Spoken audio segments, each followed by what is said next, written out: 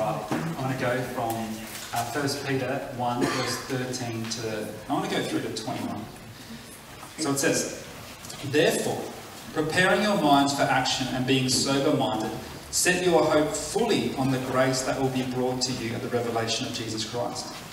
As obedient children, do not be conformed to the passions of your former ignorance, but as he who called you is holy, you also be holy in all your conduct. Since it is written, you shall be holy, for I am holy. And if you call on him as Father who judges impartially according to each one's deeds, conduct yourselves with fear throughout the time of your exile, knowing that you were ransomed for the futile ways inherited from your forefathers, not with perishable things such as silver or gold, but with the precious blood of Christ, like that of a lamb without blemish or spot. He was foreknown before the foundation of the world, but was made manifest in the last times for the sake of you, who through him are believers in God, who raised him from the dead and gave him glory, so that your faith and hope are in God." Let me pray. God, I just want to thank you for City Reach Church and for the way that it's affected so many people as a church planting network, but also as a church that was so instrumental in my life and in my marriage and the way that I treat people. We just pray that this morning City Reach would be being blessed by Damien Chesson as he preaches and the many people who are serving there. I pray that as team of preachers, would you move powerfully this morning? Would you give them the words to speak, the clarity of mind, and would you glorify yourself through the preaching of your word? And the people said, Amen. Amen. Thank you, brother.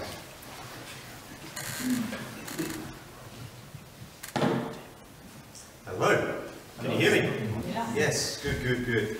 It's such a privilege to be with you here today. And as Carl said, we served alongside of each other in ministry, and it was a real joy. And it is I've been in ministry at Oakton, City Reach Oakton, for 11 years, and there's many different things in ministry. Sometimes ministry is difficult.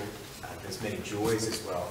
But one of the greatest joys is seeing people who you've invested in take the next step and grow in ministry and be sent out and do things. And so it's just a real privilege to be with you here today. And I'm just hoping that as we open the Bible, it's not working?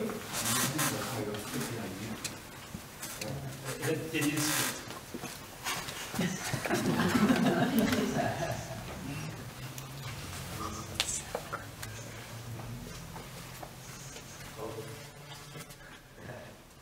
This is church planting life.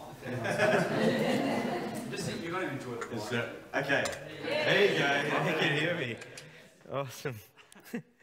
So anyways, I'm just hoping that today as we open God's word together that I'll fade into the background and you will see the glory and greatness of Jesus in this text. So if you look down in your Bible, so let's just get straight into it, hey? So let's do it. So if you look down in your Bibles in verse 13, Peter begins with the word therefore. Now the word therefore is a word that summarizes everything that's gone before and says on the basis of everything that's gone before, this is now what I want you to do. Now, Peter opened this letter by giving his readers hope despite their present circumstances. Peter was writing to Christians who were suffering from extreme persecution. The year was AD 65. Emperor Nero, he'd become emperor in Rome, and this tsunami of persecution had begun in Rome that was about to crash across the rest of the empire. So it was spreading across the rest to Asia Minor, where Peter is writing this letter to Christians in that area. And so Peter reminds his readers just earlier in the chapter from verses 3 to 13 of the living hope that they have in Jesus because of his resurrection from the dead. But in this passage that we're going to be looking at this morning, Peter moves now from instruction to application. He moves from the indicative, meaning he moves from what is true now to the imperative. Here's how you need to live. Now, when it comes to how to live as a Christian, sometimes we can be very confused. We know that Jesus is coming to take us back to be with him, but how should we live as Christians in the world? Now, some Christians, in response to this, they adopt what I will call a retreat mentality. How do we remain pure in this world when we need to retreat from the world? Now, this started pretty early in church history. In the third and fourth century, there would be these desert hermits. They would escape into caves. There was one guy who stood on a pole for 2 years thinking that he was being holy, separating himself from society. Now, while as evangelicals, we would think that's ridiculous, and I don't think that probably there's anyone here this morning who's a doomsday prepper. Is there anyone here this morning like that who has a bunker and, in your house because you're preparing for the apocalypse? Well, I don't think, we are like that. I think we can often adopt the same posture. We can often become Christians who think that the way to remain pure is by separating, by retreating. And so we'll only have Christian friends. We'll only listen to Christian music. We'll watch Christian movies. We'll allow our kids to watch VeggieTales instead of the Wiggles. We'll use testaments. Do you know what testaments are? I once saw them at Coorong. They're these like breath mints, like testaments. They're like these breath mints, fresh breath with a powerful message. Get your testaments today. Sometimes we are like that. The only problem with the retreat mentality is that if you separate yourself too far from society, you will never have an impact on anything. And one of the saddest realities nowadays is that most non-Christians have never met an authentic, real deal Christian. They've never, and so in their mind, their pictures of Christians come from basically the media. And so if we want to make an impact, we can't make an impact by retreating into our own Christian ghettos where we feel safe. I know it's so easy to do that nowadays with everything that's happening. It's so easy to think, let's just batten down the hatches, let's just retreat. But that's never going to make an impact. We're never going to make an impact for Christ. Well, on the other hand, other people, they adopt a relevant mentality. How do we engage with the culture? We try and be relevant, try and be cool. I was reading a church website this week, and in the website it had this was the saying on the website. It was like, "This ain't your grandmother's church," although she is invited. All right, this ain't your grandmother's church. The idea behind that is this isn't our daggy old church. We're relevant, baby. You come be a part of our church. We're a relevant church. Now, I'm not saying that we be irrelevant. I think we need to have a look at our forms as a church and play music that people will want to listen to. I don't think anyone here has organ music in their their collection, their music collection. Anyone like organ music from the 16th to 17th century? Oh, one person. There we go. There you go. Most of us don't. And so I think we do need to look at our forms and determine what forms can be helpful, and we need to answer the questions that people are asking. Like oftentimes preachers answer questions that nobody's asking, and so that's not helpful. But in the end, the message that we preach, as Paul said in 1 Corinthians, will be foolishness to Greeks and it'll be a stumbling block to the Jews. And the message of the cross is an unpopular message. It just is. It says that, you're a sinner. You need salvation. You're under God's judgment. And apart from Christ, you will not be saved. And so I don't think relevance is going to do it for this church. I don't think City Light East. I don't think you can have the best music, the best coffee, everything. I don't think it's going to do it. So I don't think a retreat mentality is going to work. I don't think a relevance mentality is going to work. So how do we relate to the culture around us? Well, what Peter teaches us in 1 Peter is he says we need to become strangers and exiles. We are to live in this world for Jesus as his people in this world for his glory. And Peter uses one particular word that you probably haven't heard used like this before in this passage to describe that posture, and it's the word holy. Holy. How are we to live? We are to live as God's holy people. Now just think about it for a moment. Is that a word that your wife or your husband would use to describe you? My husband is a holy husband. Is that a word that your children would use to describe you? My mum or my dad, they're holy. Would that be a word that your friends, when they think of you, they think, this person is a holy person?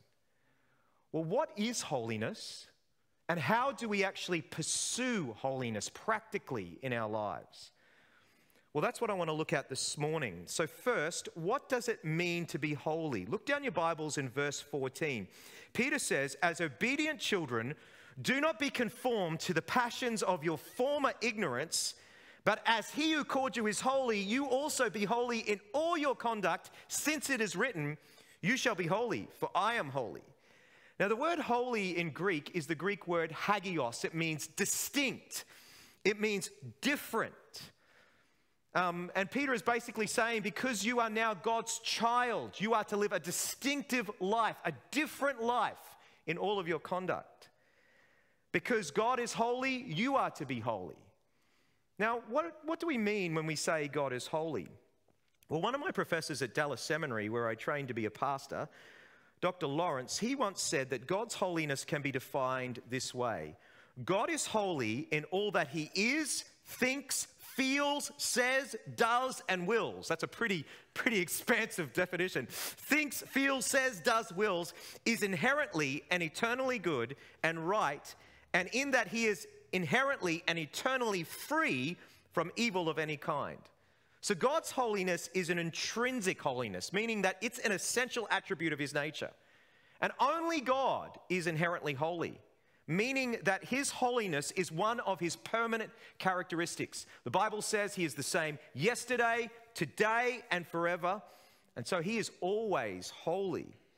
And this absolute holiness of God cannot be imparted to us. A.W. Tozer, the great author, writes this: God is holy with an absolute holiness that knows no degrees, and this cannot be imparted to his creatures. See, God is distinct. He is different. There is the creator God, and then there is creation. And there is a sense in which God, in his holiness, we will never share in that absolute holiness of God. Listen to these words from Paul to Timothy in 1 Peter 5. He says, "Blessed be the only sovereign, King of kings and Lord of lords, who alone has immortality, who dwells in unapproachable light." There is this sense that God the Father, God the Son, God the Holy Spirit dwell in this sense of intrinsic holiness that they alone share with one another that we will never know anything about. That's how awesome and powerful and mighty God is. But even though God's holiness is unique to him, there is a human holiness to which we can obtain. Dr. Lawrence once again stated in his class this: we can be holy in that we must be dedicated to purity as God defines it in his word in every aspect of our being, thought, attitude, word, desire, and deed. And that we must be consecrated from impurity as God defines it in his word in every aspect of our being, thought, attitude, word, desire, and deed. So we can be like God in that we can be holy as he defines it. Created in his image, we can be holy like him. So let me ask you a good question. Are you like that? Are you dedicated to what God defines holiness to be? In your being, in your thoughts, your actions, your words, your deeds. You're dedicated to holiness as he defines it. And you're against impurity as he defines it in his word. So how do you develop holiness? That's our second question. How do you develop and pursue a life of holiness? Well, Peter tells us that it starts with our minds, it leads to our desires, and then flows out into our behavior. You see, if you want to change this morning, you will never change unless that change begins with your mind. It leads to a change of desires in your heart, which leads to your behavior.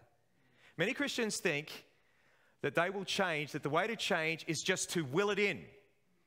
It's just to try harder, do more. But that won't lead to true transformation in the inner self. You see, the Bible is clear that the pattern is it begins in your mind, it leads to transformed desires, which then leads to a change of behavior.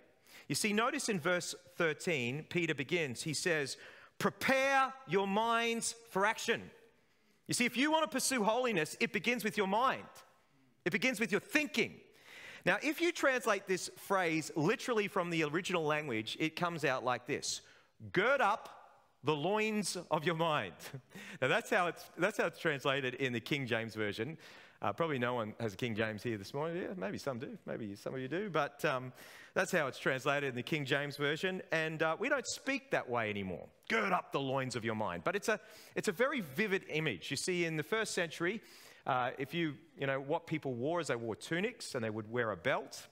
And if they wanted to get themselves prepared for strenuous action or activity, they wanted to run somewhere, they would have to get their tunic and they would tuck it into their belt. And that was girding up their loins. And so this was a colloquial expression at the time for getting serious, for getting yourself ready. And so Peter says we need to get our minds ready. And then notice he goes on to say, he says, prepare your minds for actions. Then he says, be sober-minded. In the original language, in the Greek New Testament, it's like this. It's like two commands. Gird up the loins of your mind, be sober-minded. It's like a shotgun. He's saying, get yourself ready, get your thinking ready.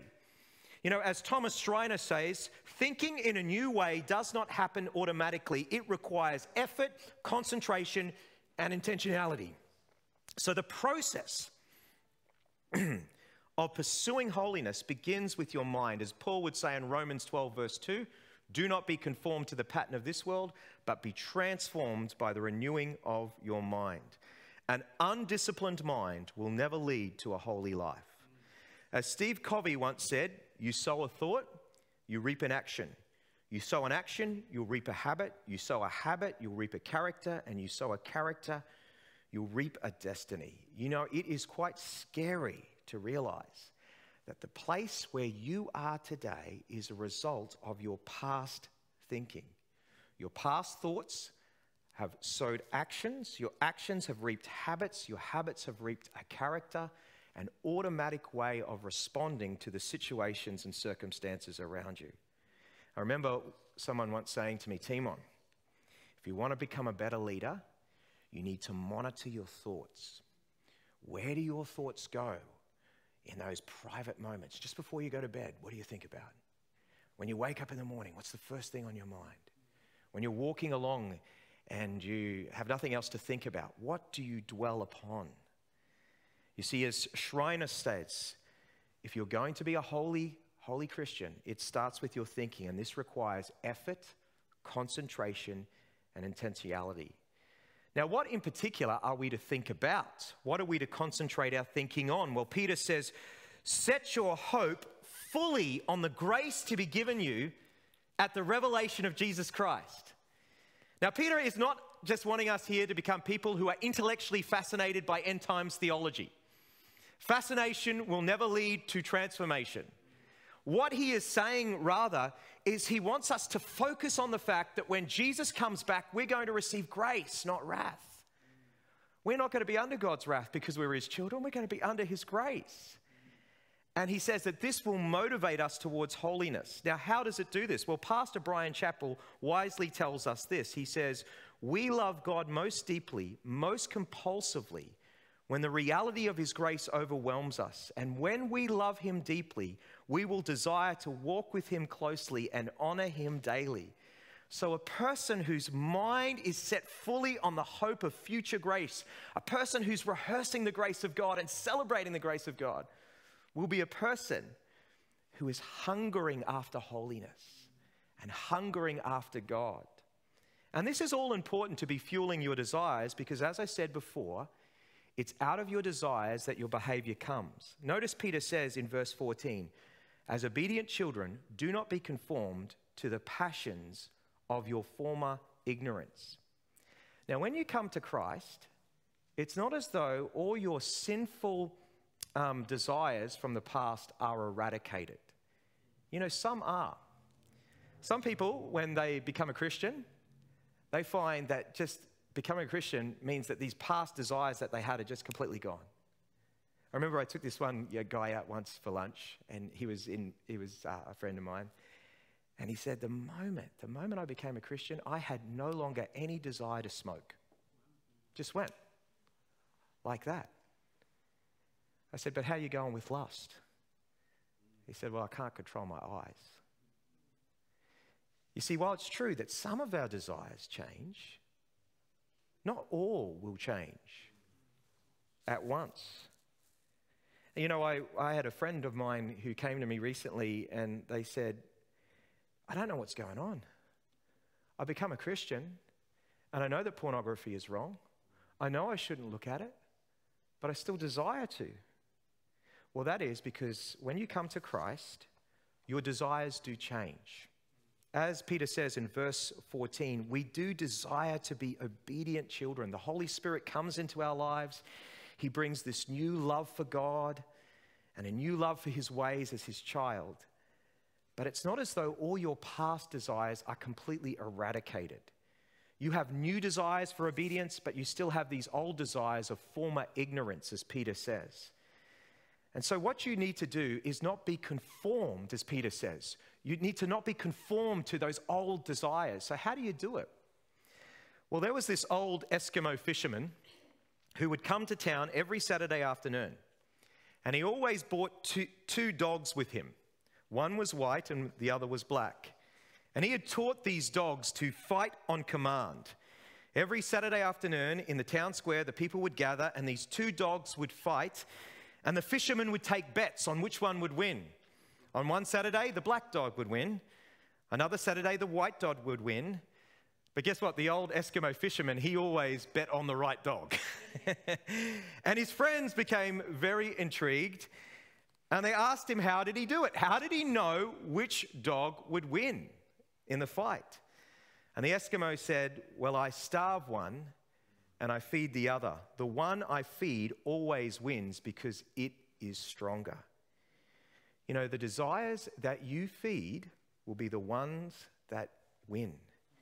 You know, your behavior comes out of your desires. It comes out of your heart. And so if you want to make progress in holiness, it begins, as the writer of Proverbs says in Proverbs 4 verse 23, to guard your heart because out of it will flow the issues of life. You need to starve ungodly desires and sow to the Spirit, as Paul says in Galatians 6 verse 7. You see, if you have a problem with pornography here today, don't view hours and hours of unfiltered television. Even though what you may be watching may not be bad, you may be fueling ungodly desires. If you struggle with anxiety, don't go on Google and Google all your symptoms and go searching endless websites as to what may be wrong with you. You'll just be fueling that anxiety in your heart. One of my friends, Marilyn Teague, she's a great friend of mine. She's involved in OCF, Overseas Christian Fellowship. And one day, one of her friends came to her and said, Marilyn, you need to watch this amazing television show, Downton Abbey. Who here likes Downton Abbey? You know, my wife and I have watched it. It's something. And so it was a Thursday night, so she watched Downton Abbey and she enjoyed it. As you know, period piece, all of that sort of stuff. She enjoyed watching it. But the next day she got up, it was Friday, and she went to prayer and she just found she couldn't pray. Or her mind kept on thinking about all these scenes in Downton Abbey and all of that sort of stuff. She just couldn't enjoy sweet fellowship with Jesus. And so she decided, I'm not going to watch Downton Abbey ever again. Now that's not legalism, my friends. That's biblical Christianity. She disciplined her mind to set it on the right things so that her desires could be fueled for Jesus because she loves Jesus. You see, this is how you're really transformed. It's not by putting yourself under law. You won't be transformed that way. It's actually by starting in your minds, setting your mind on the grace of God, setting your mind on the truth of God. Yesterday, I've been going through some stuff in my life personally. And yesterday, I just took some of the promises of Scripture and I just read them through like 200 times to set my mind in the right place on God's truth. Because what you set your mind on will change your desires, which will lead to a change in behavior. But there is something else that Peter tells us will help us in this passage in the pursuit of holiness that I think may have actually vanished from mainstream evangelicalism.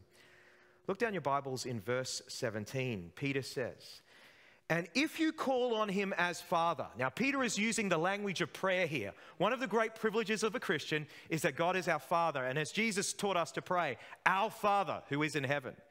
But if you call on him as Father, who judges impartially according to each one's deeds, look what he says. He says, conduct yourselves with fear throughout your time of exile. You see, one of the things that I think has almost vanished from evangelicalism is this deep reverence for God. You know, Pastor Chuck Swindoll says this: people don't mind talking about the love, grace, mercy, and blessings of God, but to refer to God as judge who evaluates our work, this kind of thinking bothers a lot of people today, even Christians. See, where is the fear of God?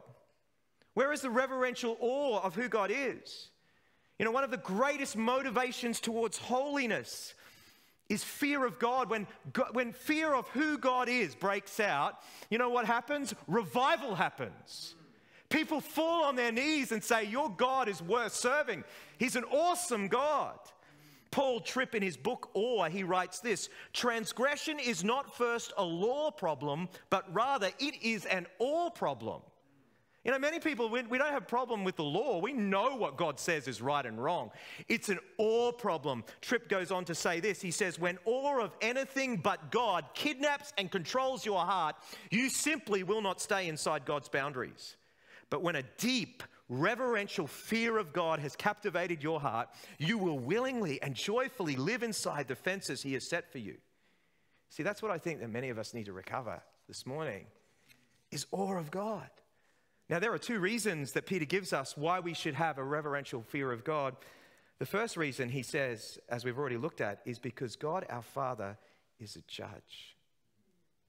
Now, as we've already said, we need to focus our minds on the grace of God. We are not under the eternal judgment of God because of Jesus, because he has satisfied God's wrath on our behalf. That means that there is now no condemnation for those who are in Christ Jesus. Can I get an amen? Does this church amen? Yes? Yeah, okay, good. Amen. Amen. But it does say to even Christians that God is a judge, an impartial judge. Do you know a little trap that we can fall into, especially Christian leaders, is we can think because we serve God this way, somehow because we serve God and we've sacrificed for God, we don't have to play by his rules. We have this special thing with God. Because we made all this sacrifice for God, obedience is not that big a deal. But actually, the refrain of the Old Testament is what God says, is he says, I desire what? Obedience over sacrifice. What God wants is obedience. And as your Father, he judges impartially. He's watching your life. And because he loves you, he will discipline. He will discipline his children because he disciplines those he loves. And that can be a huge motivation towards holiness. When you're by yourself, all by yourself and no one else is around, recognize God, your Father's there. He's watching. And you want to bring pleasure to his heart. You want to bring joy to the heart of the Father. But the second reason that we should have a reverential fear of God is because of verse 18. Look down your Bibles. Conduct yourselves with fear during your time of exile, Peter says in verse 18, because we know that you were ransomed not from the futile ways inherited from your forefathers, not with perishable things such as silver and gold, but with the precious blood of Christ, like that of a lamb without blemish or spot. You see, your redemption was purchased by the precious blood of Jesus. You know, when I was studying this passage, I noticed something really cool in this verse. Notice Peter is contrasting the blood of Christ with perishable things, like silver and gold. Do you know what that means? It means that Christ's blood is imperishable. As the divine Son of God who came in the incarnation as a man, his blood has infinite value. As Andre Crouch sang, the blood of Jesus shed for me way back on Calvary. The blood gives me strength. From day to day, it will never lose its power. It reaches to the highest heavens. It flows to the lowest valley. The blood that gives me strength from day to day will never lose its power. And knowing the power of the blood should motivate us to have this deep fear of God. That God, the Creator, the Sustainer, the Holy One that we've looked at, would send His only Son to die for us, to redeem us out of futile ways. You know what the word futile means? It means meaningless, absolutely meaningless. You know, sin is pleasurable. It is pleasurable for a season, but it will bring no meaning and no good in your life. And we've been redeemed from that by the precious blood of Jesus. One of my favorite books is C.S. Lewis's Chronicles of Narnia. And in this one scene in the book, the children Peter, Susan, and Lucy find out about Aslan. They're talking with Mr. Beaver and they ask him, "Who is Aslan?" And Lucy asks, "Is he a man?" "Aslan a man?" said Mr. Beaver sternly. "Certainly not. I tell you, he is the king of the wood and the son of the great emperor beyond the sea. Don't you know who the king of the beasts is? Aslan is a lion, the great lion." "Oh," said Susan, "I thought he was a man. Is he quite safe? I shall feel rather nervous meeting a lion." "That you will, dearie, make no mistake," said Mrs. Beaver. "If there's anyone who can appear before Aslan without their knees knocking, they're either braver than most or sillier than most." "Then he isn't safe?" "Safe," said Mr. Beaver. "Don't you hear what Mrs. Beaver's telling you? Who said anything about safe? Of course he isn't safe, but he's good. He's the king, I tell you." You know, I wonder, have you domesticated God this morning? Are you seeing him for who he truly is in his holiness and power and awesome might? Spiritual renewal will begin in your heart when you see both these two things together. The awesome greatness and holiness of God, then the beauty of his love and grace for you. Without those two things, there won't be any power, there won't be any love, there won't be any motivation towards holiness. Those two things come together. And so, City Light East, it's such a privilege to be here with you today. Such a privilege. And if there's anything that I could leave with you, don't just settle for being a church that's either retreating from the world or a church that's relevant. This ain't your grandma's church. What you want to be as a church is a church that's holy.